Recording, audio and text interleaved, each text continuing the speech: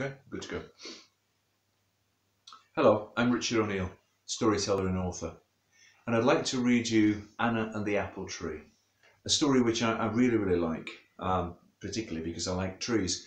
But this one, I think one of the best things about this book, apart from the story, are the illustrations by Miranda Smith. I think they're absolutely stunning. See what you think. I'll try and show you as many as I read the book. This is Anna and the Apple Tree. Anna lived in the city, bright lights, busy streets and a park with a mega slide. Her mother's new job meant moving out to the countryside and leaving it all behind. Anna was worried. The city was the only home she'd ever known, but she knew Grandad would be moving with her, and that cheered her up.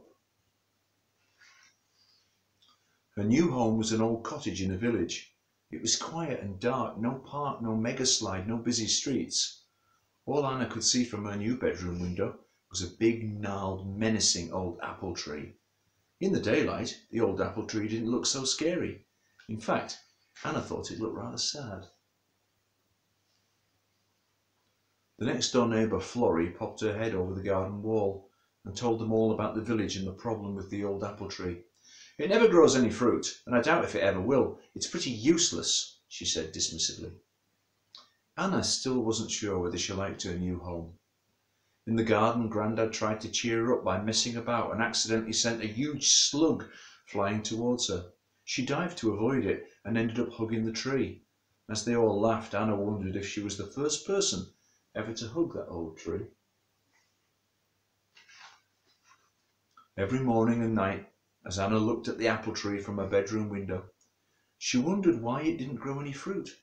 She also wondered if the tree knew that people didn't like it. Maybe it did, and that made it sad. Did trees get sad? She didn't know, but made a promise to herself that she would try everything she could to help the old apple tree. Anna soon made new friends at school and brought them home to see the apple tree she was always talking about. Grandad attached a swing and a rope ladder. Everyone had a fabulous time, especially the tree. Was Anna the only one to see it smile? The winter came sweeping in with bitter north winds blowing across the village, and the apple tree was soon covered in frost and snow. Anna was worried that the old tree would freeze, so she crept down and put 2 of her blankets around its trunk. When the winter holidays came, they hung lights on the branches and boughs, and the tree looked beautiful. Anna was delighted to see people walking past it and admiring it. "See, other people think you're beautiful too," said the tree. One Saturday in the new year, a lady with a clipboard turned up to inspect the tree. She said sternly, "This apple tree is far too big, old and ugly. There have been a number of complaints. If it doesn't grow fruit, it can't be classed as a fruit tree, can it? So it will have to be chopped down." "But it's my favourite tree, and it isn't doing anyone any harm," pleaded Anna. "Rules are rules. If this tree doesn't produce at least 1 fruit this season, it's gone," the lady said forcibly as she walked off. Anna was upset and angry too, and looked to her Grandad for help, but he told her that the woman was right. Rules were rules. Anna said, "I hope they don't think the same about people, and when they get too old, they get rid of them as well." Grandad hoped so too. Anna wasn't just going to stand back and let her tree be chopped down or taken away. She and her friends were going to fight to save it. They knew they'd have to learn everything they could about apple trees. So next stop, the library. The books were really useful. They learned many interesting facts about apple trees, but they still needed more. "I think you need to speak to my friend Mr. Vesh, the travelling apple picker," said the librarian. "He's someone with real knowledge and experience of growing apples." He was a smiley old man and was happy to help. He told them the first thing they needed to do was to prune the tree, which meant cutting off some of the branches. "Won't pruning the branches hurt the tree?" asked Anna, concerned. Mr. Vesh smiled and said, "No, it's just like people having their hair cut. It doesn't hurt at all, and it will really help the tree." Anna thought that the tree might be a bit scared, so to show it that everything would be all right, she had her hair cut at the same time. The tree seemed pleased with its new style, and it did look much smarter. Mr. Vesh told them that apple trees liked cold in the winter. It gave them a well-earned rest, so they were ready to grow again in the spring. The winter continued to be chilly, and the tree continued to rest. Anna and her friends played quietly in the garden, gave the tree lots of hugs, and included it in the stories they read from their books. The winter slowly turned to spring, and one day Anna saw something from her bedroom window that made her shout with excitement. "Look everyone, the tree is putting buds out." Mr. Vesh told her that the old tree might like a bit of extra food, a special old natural fertilizers full of nutrients. The tree seemed to agree. The buds soon turned into large leaves that looked like a shoal of fish swimming in the sea. The weather got warmer and Anna danced her new happy apple song. Grow, grow, apple tree, grow. You may be old, but you're still strong. Together we will prove everyone wrong. Booming and crackling rain, dashing sky, flashing, a spring thunderstorm surrounded the tree. "Don't be scared. Stand brave and strong," Anna shouted, worried that the leaves would blow off, or worse, one of the branches. The tree just danced and pranced in time to the weather, and Anna did the same till the storm moved on. The month of May was warm, and soon all of the other fruit trees had their blossom. Anna started to worry as not one blossom of flower had appeared on her old tree. Florrie added to her disappointment when she said rather miserably, "Told you there'd never be any fruit on that old tree." Mr. Vesh told Anna not to be too disheartened, as older trees could often take a bit longer to get their blossom. A few days later, coming home from school, Anna noticed something pink and incredibly cool. She shouted excitedly, "Look, look, there's 2 blossom flowers on the top of my tree." Mr. Vesh said, "Blossom flowers on apple trees can only turn into apples if they are pollinated by insects, especially bees. But you're in luck. You have plenty of plants here to attract them. Honeysuckle, lavender, thyme and delphinium." Anna hugged the tree and told it to get ready for the bees.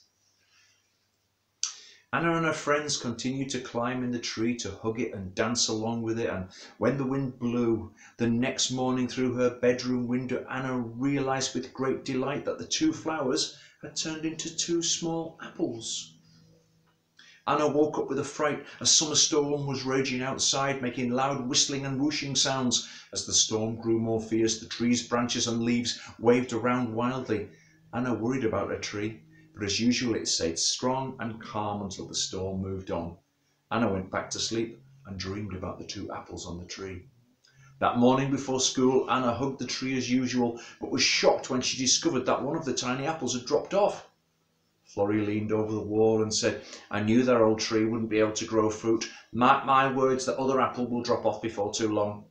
Florrie was soon joined by the woman with the clipboard and a man in a suit.